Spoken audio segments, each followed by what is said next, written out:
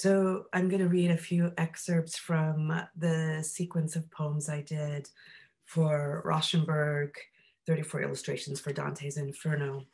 The title of the sequence is Dante Comes to America, 20th of January, 2017, an erasure of 17 cantos from Ciardi's Inferno after Robert Rauschenberg. I think the most important thing to remember about that long title is that the date was 20 January 2017, when Trump was inaugurated to be the president of the United States of America, which was very much on my mind in writing these. So this is Canto 25. The snake became my friend. Lake of blood, my talk fell still. I saw my own eyes color together until neither appeared. The edge of heat, the burning page. Discoloration changes to black as white dies from the sheet. Look on, alas. Neither two nor one, blurred and blended, neither face began or ended. Likenesses modeled to both, and neither be still history. Wounded below the eyes, face of the prostrate, forked tongue that has become a beast, talking and spitting, remain crawling along the road as I have done. This project came about in such an interesting way, which is that MoMA asked me, I said, there's no one better than Robin to do this kind of translation of a translation, which is to say, we have Robert Rauschenberg, who did his 33 drawings for Dante's Inferno, and then we did poems based on those drawings in some way. What I loved about the project is knowing, which I hadn't heard of his drawings, though I was a huge Rauschenberg fan, knowing that he heard the translation and Ciardi's translation, which is the translation I knew in high school. I first heard it. He heard it every a canto at a time, read aloud in a way, sort of honoring the oral tradition that Dante was engaged in, you know.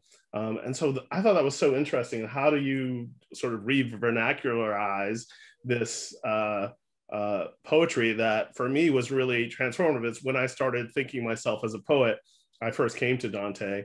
And so here it is years later, we each have books and have thought about some of these things. And for me, it was a question of trying to get that feeling that Ciardi and Dante and Rauschenberg all mixed together, how they kind of speak about, you know, the Inferno, and then also think about, you know, the Inferno all around us, which, you know, even seems a long time ago when we could leave our houses and things like that. So, you know, there's a kind of twinness, and rereading the poems, I was struck by how much they are in this moment. And you know, how that works. And I was wondering about your approach, because you did something you know, brilliant and different than what I did. What did you think when you decided you're going to take this on? Well, I was honored to be asked, of course, because it was you and the great curator Leah Dickerman, who just keeps hitting home runs out of the park year after year for MoMA. All I could think about, I too wasn't aware of the drawings by Rauschenberg. Like you, I was a fan, and I didn't know that I didn't know the history of the drawings. I didn't know he had done these drawings. And what really, first of all, of course, as a poet, attracted me was the fact that the way that he constructed the work, right? That they were, I mean, he used a big pen to do some of the rubbings, to get some of the images, and he was just pulling from newspapers, he was pulling from all sorts of media, and it blew my mind that he used Dante's Inferno to kind of construct these engagements with his moment. But it didn't surprise me, because we've been in hell a long time, and that's what I really kind of hooked. Speaking of hooks, Dante has hooks a lot throughout the Inferno.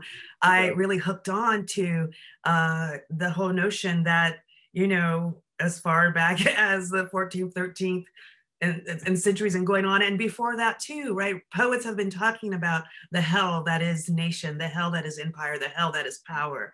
And it just so happens, of course, as you know, we were in the middle of the election. We were leading up to the election, and life felt particularly hellish. And I didn't want to back away from that. And when I looked at Rauschenberg's drawings too, he wasn't backing away. He wasn't backing off. You know, he Well, wasn't trying to be comfort. He wasn't trying to comfort anybody. And I right. don't think, and Dante certainly wasn't trying to comfort anybody. It was so exciting to see, you know, again, to be reminded of Dante's courage Yeah. at a time where, you know, you could get lost very easily. Right.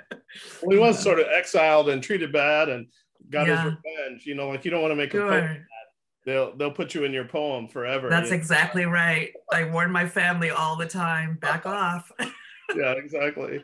I wonder about that quality of the contemporaneous, you know, that I think, you know, Yeah. I think of Dante so much as a contemporary of mine, you know, Yes. and that he achieved it by, you know, making myth, making iconography, you know, connecting to religion and the afterworld, but also I think by, you know, making the sort of conflicts of his time archetypal and emblematic, I think was really Yes. it's very Yes. inspiring. And Rauschenberg, of course, is including things from the news and the newspaper and the wars, and you know, like he's trying to Yes. understand his moment, but it also feels deeply personal in Mm-hmm. a way that I think is interesting. And Dante, of course, makes this double, this self that is the self but isn't, that I think Yes. all poets are sort of wrestling with always. Makes Yes. himself a character, and as a character, he's also slightly different, I think, even than, you know, in Vita Nuova or other aspects of Dante. So I guess, you know, for me, like, how do you write that way? It came for me, you know, like, how do I create this I as well, who is me but not me? You know, it's in hell, so it's, you get a lot of permission, but also you got to step lightly, you know, as Dante does. So I think Kevin, I think it's extraordinary. You just said that Dante was your contemporary. Can you talk? I agree, but you know, a lot of people would not think that connection. Can you speak a little bit more about that? Yeah, I mean, I just think of him as so urgent, you know, and he's as urgent to me rereading that very Chiardi translation when we did for this project as when I was, I think, you know, 15 or something, which Yeah, I wrote a little introduction kind of thing for the MoMA publication, about like what it meant to read Dante as a teenager when you already feel like you're going through hell anyway. You're like, you exactly. know, no one gets me, you know, I'm all alone, you know. Yeah. And of course, reading Dante, you feel this sort of companion. I mean, he becomes your kind of Virgil almost, taking you through Yes. this feeling. He Yes. becomes for us, and it was a brilliant move. I mean, just purely poetically to say, I'm going to put my hero into my poem as my guide, you know. Yes. And Yes. I felt like Dante is still sort of our guide in some ways. How do we navigate and the moments of him being overwhelmed and him being lost, him sort of Dante being just shocked and kind of heartbroken, and then sort of being told you can't be sad about this punishment Yes. that was justified. Yes. You know, like there's all these emotions, and I think that's what I Mm-hmm. think is powerful about him, is that he is emotionally very present in poems that, you know, could easily just be gory or you know, kind of phantasmagoric. You know, he instead is like invested in the feeling it gives him.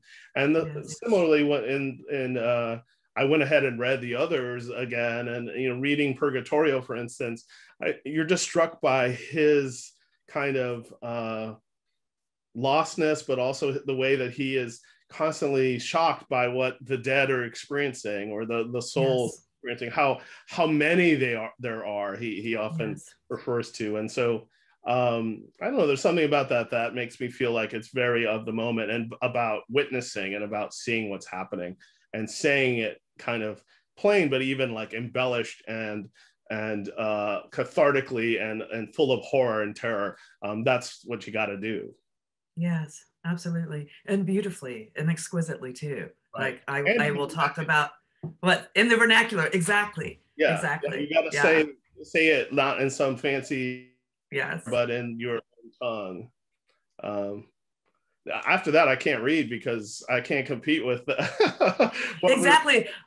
And also, I feel like I pick up Dante privately at hard times in my life as well, just to remind me, you know. But Yeah. also, it's like, and here we all are here in hell together.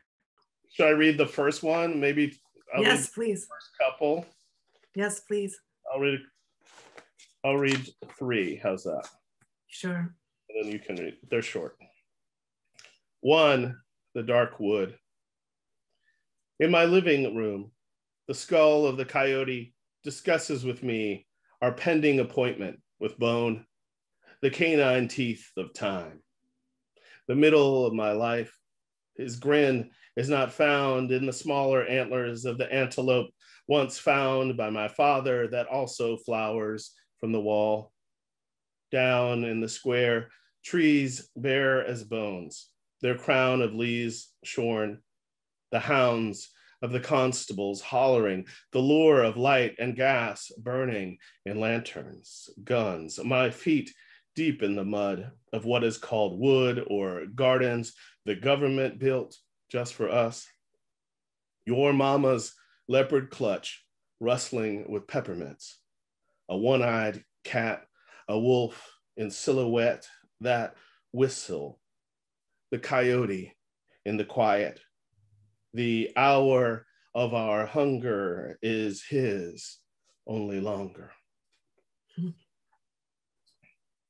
2, the descent. What will become of us?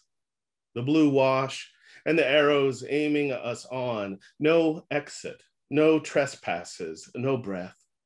Are you willing and able to assist? Asked the captain, dry docked and airlocked the cruel capsule we barely glimpse Earth from. Ladies and gentlemen, we cannot move till everyone is seated. We hold each other awaiting the splash of landing. Prepare for impact. Our vessels crash and flush, sounding down in the blue.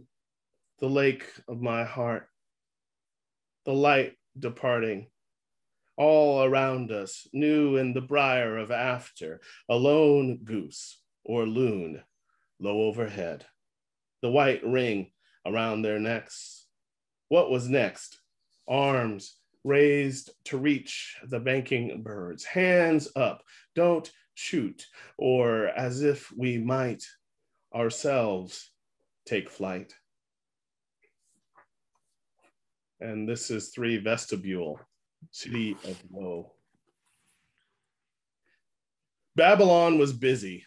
Frisked and let through, we stepped into death's waiting room. The magazines old as your mama's, Time or Life, with the address ripped off for safety. Ebony. The doctor will see you now, will bill you, will kneel on your chest to stop the bullet or breath. Jet. Sweet spirit. Each body only what will not be. Each room an emergency none yet can see. Those are a few of them. I don't know what to say to you right now. It's amazing to go back. I've been rereading the whole book again in the past 2 weeks preparing for this. And it's amazing to go back and read them just now. So you guys were going to geek out for a minute. Excuse me. Kevin and I always geek out. So I have to geek out on you using Time and Life, the titles of those magazines, as both the titles of those magazines, but also, you know, Time and Life. There's such an incredible conceit in those 2 lines. It just really struck me. The other thing I want to say that I didn't say before is just to the audience members, I don't know if you all are aware, but we ended up doing a live concert of these poems, and it was an extraordinary event with a small orchestra, an opera singer, and I will get you guys the link. You really, that for me, it made me kind of forget about the book, not literally, but the performance blew me out of my, it did something for me aesthetically. Sure. And Kevin read my poems and I read his mostly. And it was just an extraordinary evening. So I hope you guys have a chance to see that. Kevin, thank you for reading those poems. Thank you. I'll read a few. This is Canto 15, The Violent Against Nature. This stone margin now, this shade flaming, constant threat of deluge. The shores drown in spring's torment. The plan not so wide nor high. Who designed this crossing so far from the woods? The dark road pointing us toward the needle's eye. Both sides hunger, but can never reach the grass. We were all clerks of the one same crime. Defiled earth. If you have any longing, run.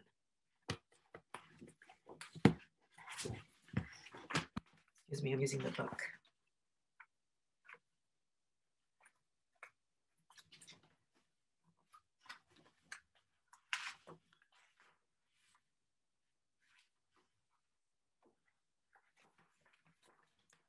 Canto 28, The Sowers of Discord. Subtitle, Who could describe in words set free the blood and wounds that now were shown to me? Grief deep languages, vocabulary of pain, fateful soil running the blood-long war. Spoil of golden rings, won without weapons, the mutilation opened wide, red guts, the heart, the lungs, gallbladder, shriveled sachet, mangled and split. History cannot speak. A wretch with a bloody stump in his throat in place of a tongue. Then I'll read one more.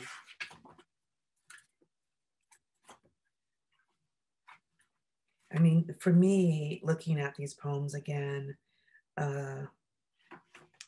I just want to say again that that year, 2016, was a year of the kind of, I thought it was a year of terror, but I realized now it was a prelude to the terror to come. And that's what's strange about reading these poems again, Kevin, is, right, speaking of the contemporary, right, it was in the air. It was in the air, and we knew it, I think.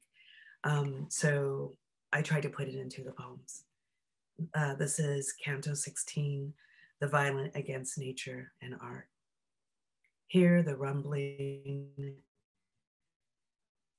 breaking towards us from a company that wants to torture the rain. The ancient wall turning backward to the misery of this place. War, the first impulse of grief. Choked speech, this pit men approach with rehearsed honor, led by the gall of glory overweened. The heaven of stars speak of breaking. Their amen pronounced bound, habit all coiled and wound. Out from the edge, a long bottomless darkness. Intense arms spread upward, feet drawn close. Thank you, dear. So honored to be this project. I didn't remember how much this project was in my psyche. I don't remember because it was so intense. You know how like time just goes wah wah.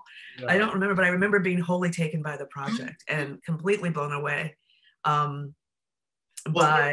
Rauschenberg and Dante's engagement through time. Right. Sorry. No. I'm sorry to interrupt.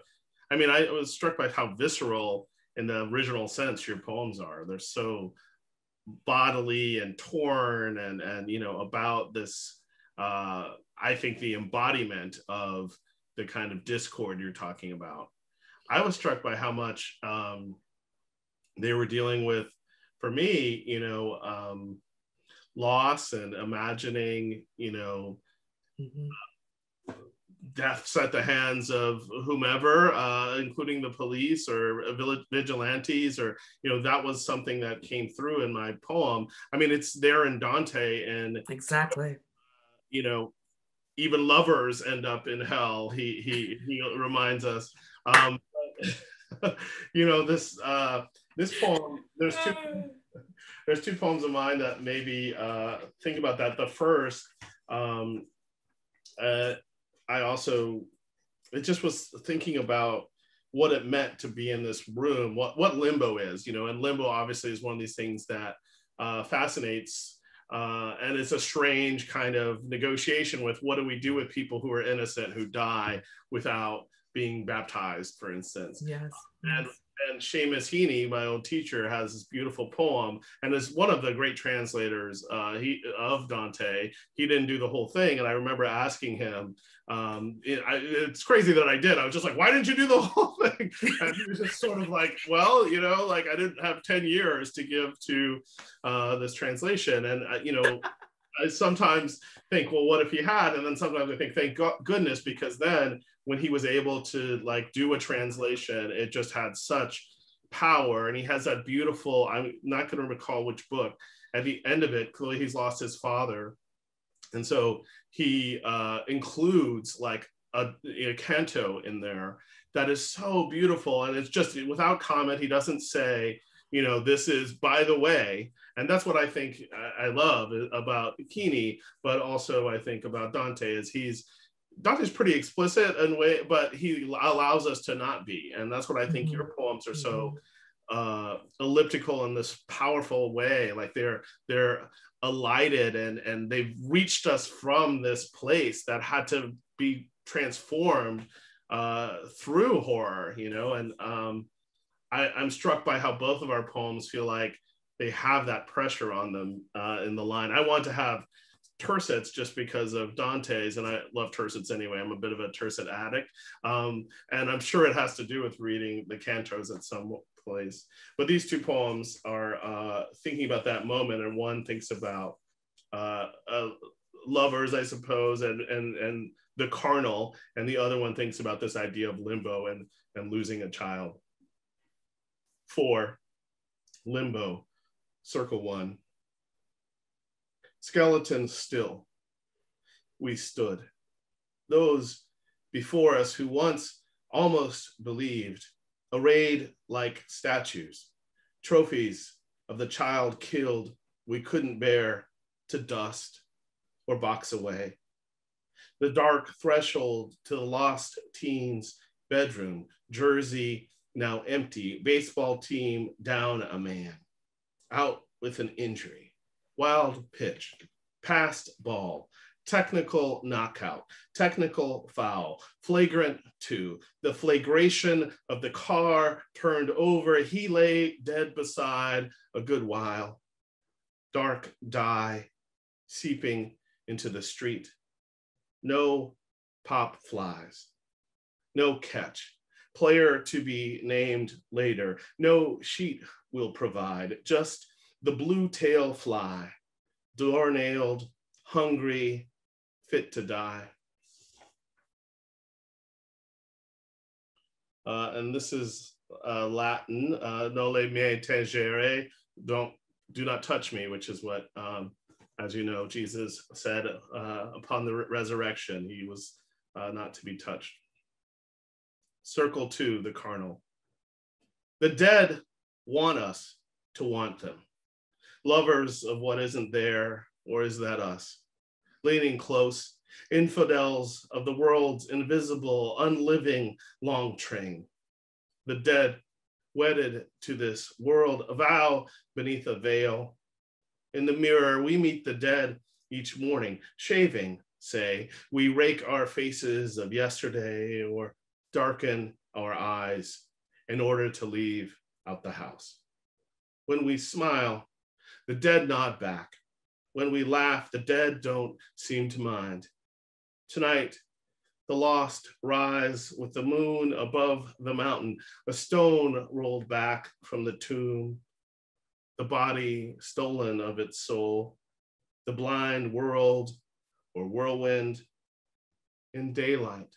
See it, list in the sky sometimes, the moon, ghostly eye, great unremembered rock, bare mirror where we cannot breathe.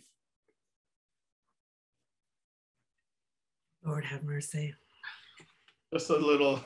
It's really hard to listen to you because I'm such a fan. It's really hard to be in conversation with you. Oh, no. The dead want us to want them. That's one of my favorite poems. I reading you. I remember when we were on stage, you read that on stage, and it was profound when we did the event at MoMA. No, Kevin. was just working and trying to get right. And, you know, some part of it was in my head before. I mean, and that's what I think happened for me, at least during this time, is there were poems I was trying to think about, and thinking about Dante or thinking about Rauschenberg, thinking about Dante helped me get there. Keep saying what you're going to say. I want to make sure. It would have happened otherwise, you know, like it was like the pressure of the time and the project, and knowing that Robin Coste Lewis is like right behind me, about to kill me with some poems. I better get it. I better get to writing, you know, with my typewriter, like, you know, just make it happen. You're very, very kind, Kevin. Thank you. But I want to say what I was thinking of. I want to talk about tercets and aesthetic, and tercets and Dante, and your tercets in a minute. But what I was going to say is about that last poem, but all the poems that you wrote in this collection, they are completely like accepting the pressure of the historical moment between Dante and Rauschenberg and you. Like there's a incredible surrender, but also surrender with power. Like that takes a lot of surrender, but a surrender that, you know, in the French sense of surrender, the giving back, right? It's just this incredible, difficult thing to do aesthetically as an artist of any kind. And Rauschenberg in these drawings did it so well, right? And then it seems like you and Dante, you and Dante hanging out in the corner. You and Dante were like this on a park bench talking, but the poem does feel that way. That's what's incredible to me, that, you know, and I think it circles back to your conversation or your comment about the Dante being contemporary, which I think is really smart. And so tercets. So I want to talk to you about tercets because I started writing tercets recently, partly because, by the way, Kevin Young has a new book out that I'm waiting to arrive. Profound. Congratulations. Thanks. I can't wait. And I've noticed, and I've been talking to my students about your use of your habit of tercets. You're to call it a habit. but as a teaching tool, pedagogically, I asked them. We did a whole class on just tercets to show what work tercets can do, right, for a poem, and it was really enlightening.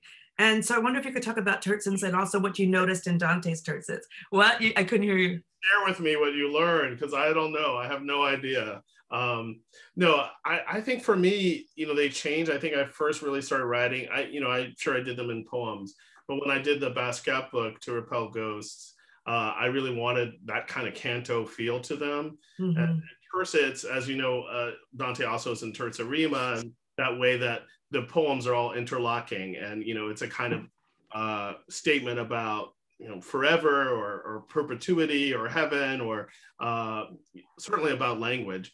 And so I wanted some version of that, and I wasn't sure, you know, but Basquiat was kind of my guide in that book.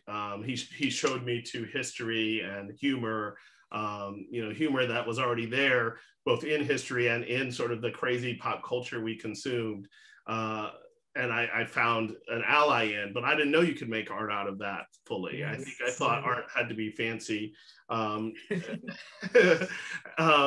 so he was really freeing. And so for me, returning to them, it feels slightly different. It feels more like a bit of how I hear the language stepping through language. I think it has more to do maybe with these clash of vernaculars that, you know, also were in my earlier poems, but I see them a lot in here, just especially because I haven't looked at them in a while, and I actually pulled them back out a year ago, right when the pandemic was around us, and they really were. It was weird because it was hard to write, and looking at these, poems that Dante, you know, I started thinking about plague, and you know, they made a different kind of sense. I think in a weird way, they were almost too stark and dark for me.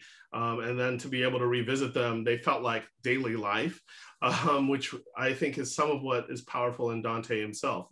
You know, you see the way that, you know, hell can be daily life. It can be all around us. You know, I was in New York and in Harlem, and people were dying, and ambulances were you know, going by, and you know, how do you catch that sound and capture that, or rather, how do you not? You know, and I think that's what permission he gave me to think about. And tercets are kind of that container that, you know, they have a beginning, middle, and end, but not necessarily in that order, to paraphrase Godard. You know, and there's a kind of way in which, especially in that kind of rolling quality that Dante had, I feel like they kind of connect, and there's something about it's a different kind of regularness than a quatrain, which is very like, you don't even notice. You know, the quatrain is just kind of like, you know, what I heard Seamus once say in a workshop was like a good stanza driver. You know, in quatrain, you're just like 10 and 2 on the wheel, like quatrains. And I say that as someone who loves quatrains. You know, yes. I want something a little bit off. You know, a tercet helps, and then sometimes I love a couplet too, because it does something quite different. But you know, it feels like you're just getting going, and then you're in the next one, a tercet, and there's something about that unevenness, that oddness, as it were, that really works. Yeah. I also thinking about just triangulation and triangles and the Trinity and all of those things happening at the same time.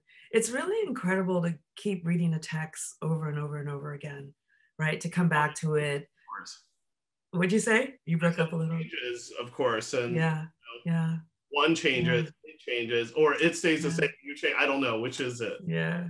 I want to hear some more from you about the poems. I want to hear more poems. I want to hear. Oh, read another poem. Yes. Oh, okay. Let me see if I can find one. Okay. Canto 17. It has an epigraph from Dante. Now see the sharp-tailed beast that mounts the brink. These words signal the sheer end of our rocky prototype. Fraud settles his head upon the edge of a dark innocence under his body. Features and expressions, half reptile, paws, knots, circlets, tapestry of flowering void.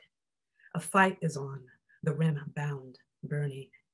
Monster crouching on the ledge, smoking hands, blood whiter than sorrow. Pursed, twisted tongue licking its rump, undaunted.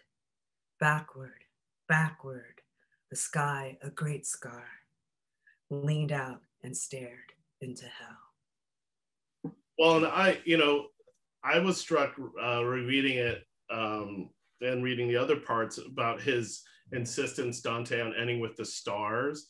And so I actually thought to end, I would read a poem that does end with stars, though it's not in that initial setting. It's what I've sort of thought of as kind of the end of maybe some kind of afterlife or heaven or something like that. And it's about that.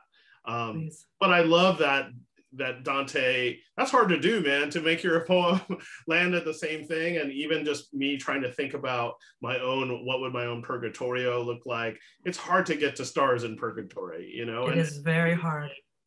In a weird way, like we were saying, this past year has been very, you know, limbo, purgatory, all those things. You know, when I made a bunch of quarantine mixes just to keep myself sane, and the first song on the first one is Sitting Here in Limbo by Jimmy Cliff, you know. I can't get off that line, the dead want us to want them. I just can't, those lines, I can't let go of it. It feels such sharp commentary on everything, on life, diaspora, on Dante, on quarantine, right? That we keep hitting these inconceivable numbers of people leaving, and yet, you know. So I just want to just pause on the sheer brilliance and poignancy of that line, and the heft. Well, no, I appreciate it so much. For me, the dead became kind of a character, as they are in Mm-hmm. Dante, and Mm-hmm. how do you write about that? Mm-hmm. How do you they become a force, and a people, and we've Mm-hmm. all in different ways been touched by that in the past year of pandemic, and the pandemics of racism, and Mm-hmm. just we're in a moment where I think we're trying to contend with it. And grief, as is one of the things that doesn't just stop. It's, I say in another poem in the book that's coming out, Stones, is I say, grief is evergreen. There's this way in which it just keeps happening, right? But it kind of changes, and if you tend it right, which sounds strange, it can have a different flowering or a different moment. And I think about that a lot. And so well, that's what I love about the Dante, right? That he didn't ignore hell, mm-hmm. right? So many writers ignore hell. So many artists ignore hell. It's like, how can you? You're standing in it, or it's right there, right? But then he went on, right? And grief is very much one of your subjects in all your work. I Mm-hmm. mean, all of them. You also edited an anthology about poems about grief, but it's in everywhere, and it's all. But that's one of the things I appreciate about you and other poets who refuse to look away. Well, and I think the thing that I love that you're doing in this poem and your other long poems is you're able to engage history as this living thing that you also feel, it seems to me, totally comfortable taking for your own. You don't Mm-hmm. have any shyness about preserving it or keeping it over here or as this perfect ideal, but instead you're in it and mixing it up and remixing it and providing it to us in ways that I think Dante does too. He has different eras sitting alongside each other. He has Yes, yes. contemporaries in hell gnawing on each other's necks. as they did in life, I'm sure. I think for me, I was always fascinated by, is it worse to get eaten face first or eaten legs first? That's what he's trying to figure out when he's trying to Yeah. paint the horrors of hell. But also in the end, I guess, I wanted to leave us in some way with some other tone, but because I think there is that other tone in Dante. Mm-hmm. And so this is a poem called Rapture. So this is a poem called Rapture. I want to be awake when the world ends. I want to be my friend who rose to an empty house, even his grandmother and her worn cross gone, and thought it was the rapture that he hadn't crossed over. Let me rip my shirt as he did and tear into the street, hollering. Let me hear only my blood beat this morning among the rain before the dawn, no one on the line. Later, when they return, let those I love who left have only gone to the store, running errands, this errant, unebbing life. After, let what I've torn, the myself I mourn, be mended and start over like a scar or star.